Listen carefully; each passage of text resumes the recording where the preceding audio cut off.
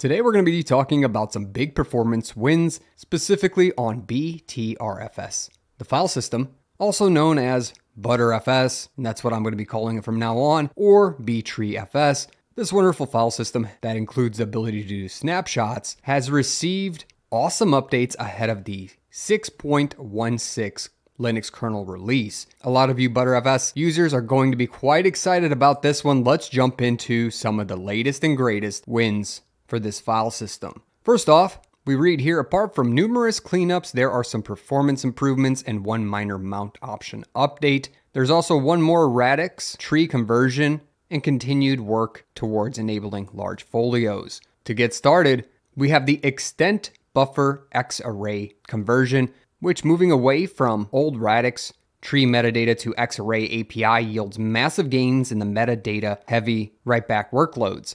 As it says here in a sample test, it shows a 50% throughput increase and a 33% decrease in the runtime. This is fascinating. Some of you might be asking what extent buffers are. They're internal data structures used by BTRFS to track parts, or what's known as extents, of files and or metadata. Previously, these buffers were used in a custom implementation, and now they have been converted to X-array, which is a more efficient and standardized data structure in the Linux kernel designed for indexing and retrieving items quickly, of course gaining us throughput and minimizing time spent running on the system. This is a fantastic gain, and I'm excited to see this, as the next thing we see in performance wins is the extent IO tree cleanups lead to performance improvements by avoiding unnecessary searches or repeated searches. By removing these redundant and or repeated searches, this means that the write back and IO completion paths execute more directly, trimming unnecessary lookups, which is great as well. And the extent IO tree is a data structure also used to track which parts of the file or disk block are dirty, meaning modified, that are in use or that are pending IO. This is a critical operation for read and write to know which areas need attention. And then the third performance improvement includes a more efficient extent unpinning. During the transaction commit, freeing, which is known as unpinning here, will free up stale extents and is now leaner, shaving off 3 to 5% for F-sync workloads. Again, another improvement. It's all fantastic to see. And what's also fantastic is if you took a moment and subscribe below. YouTube can get finicky and you wouldn't want to miss another update video like this. Also, smash that like button on the way back up. Why do these performance updates matter? Well, now when you create, modify, or delete files, which of course are at the heart of every file system, this is going to cut back on lookup costs and write back overhead. And it directly translates into snappier application behavior, especially under heavy workloads. I'm definitely excited to see these performance updates on BTRFS, but before we get more into depth with these, you might be asking which Linux distributions are using BTRFS. First off, OpenSUSE uses BTRFS in its default subvolumes. By default, OpenSUSE is set up using BTRFS and snapshots for the root partition. Snapshots are allowed to easily roll back your system if needed after applying updates or backup files. Snapshots can be easily managed with Snapper. OpenSUSE, for the most part, has decided to go specifically Leap and Tumbleweed. And as of 2021, one major distribution that has received it is Fedora. The targeted release was Fedora 33, and the proposal here was to make BTRFS the default file system for the desktop variants. For laptop and workstation installs of Fedora, we want to provide a full system features to users in a transparent fashion. We want to add new features while reducing the amount of expertise needed to deal with situations like running out of disk space. BTRFS is well adapted to this role by design philosophy. Let's make it the default. And make it the default they did. As BTRFS, also known as the B-tree file system, BTRFS is a copy on write file system for Linux aimed at implementing advanced features including error detection, fault tolerance, recovery, transparent compression, cheap snapshots, integrated value management, and easy administration.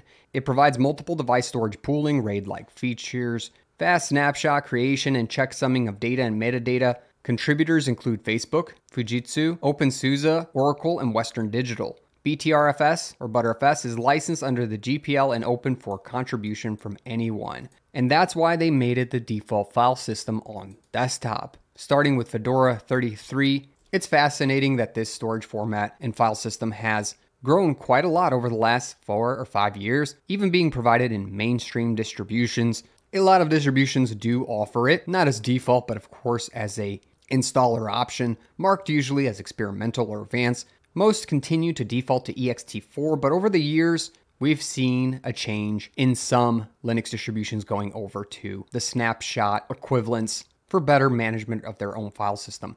Anyways, we're not here to talk about what all distributions have BTRFS, but instead we're talking updates as there are more. Let's talk about the zoned mode. This now introduces sub-block groups to allow managing special block groups like the ones for relocation or tree log to handle some corner cases of Eno SPC. And what this means is there are new ways for relocation or the tree log to handle corner cases now for zone devices, think SMR devices, that will prevent Eno SPC glitches. Just to break this down a little bit, zone mode is a special way of managing storage devices like SMR, which are shingled magnetic recording, or ZNS, zone namespaces on SSDs. And all that's special is that these devices require data to be written in a specific sequential way. The issue here being that the file system sometimes needs to relocate data and write tree logs, which are important for metadata or crash recovery. But if the disk is full or almost full, these operations can fail with something called Eno SPC, which is error, no space left on device. Even though that there might be space, it's just not in the right format or location, didn't line up correctly. Therefore, that's why these sub-block groups were added, which are special sections within the large block group reserved for critical functions like relocation or tree logs, which will help manage the space more precisely and avoid these edge cases where things get into the Eno SPC. This is fantastic as it covers a big glitch and corner case. Moving right along to preparations for large folios, another great thing. Right here, it says, although they're not completely done, but they have made progress, including removing assertions for folio order 0 and add support where missing compression, buffered write, defrag, hole punching, subpage, and send. And for those of you who are unfamiliar with folio, a folio is a new way that the Linux kernel decides to group memory pages. For better performance, a large folio means combining multiple pages together into one big unit that can help reduce overhead and improve speeds. So they're working on trying to prepare BTRFS to work with large folios in key areas like compression, buffered write, defrag, hole punching, so on and so forth. These updates to BTRFS support large memory chunks or folios by removing outdated checks and adding missing support for features like mentioned. This is exciting for the future as we are going to see better performance and efficiency once this is completely implemented, but another exciting BTRFS update ahead of the Linux 6.16 kernel release. We also see two other big sections, including admin friendliness, basically how you administer the file system, and another one which is the future maintenance category.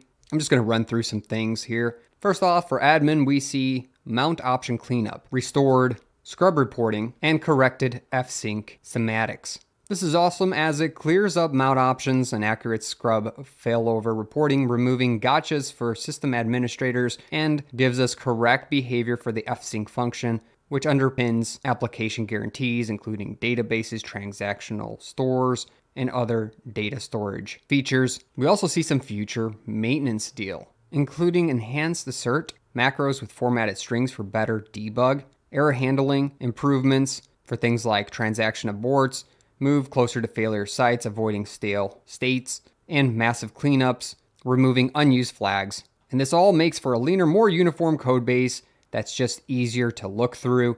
It's safer to continue developing, and we get faster progress through big implementations that still need to be created. This all makes for a great update to one of the best Linux file systems out there. BTRFS is now getting even closer to performance parity with some of the other traditional file systems, while strengthening its copy on write and snapshot features. We're getting faster metadata operations, readiness for zoned and huge folio storage, and improved reliability and maintainability. It's definitely making BTRFS a compelling choice for laptops and even massive hyperscale servers. This is all exciting. I want to keep following the BTRFS updates in the future. And if you do too, make sure to subscribe below and smash that like button for me to get this out to more people. I appreciate you watching this update video to the end. You're a true fan. Catch me in a great community on Discord, and I'll catch you in another video. Thanks for watching. Linux can be hard to understand, but I take the most commonly used terms, commands, and subjects in Linux and I break them down into simple to read documents, including Linux terms, flashcards, a checklist, a cheat sheet, and a mind map. And if you're ready to level up your Linux experience and knowledge, go to SavvyNik.com now and get access to these sheets.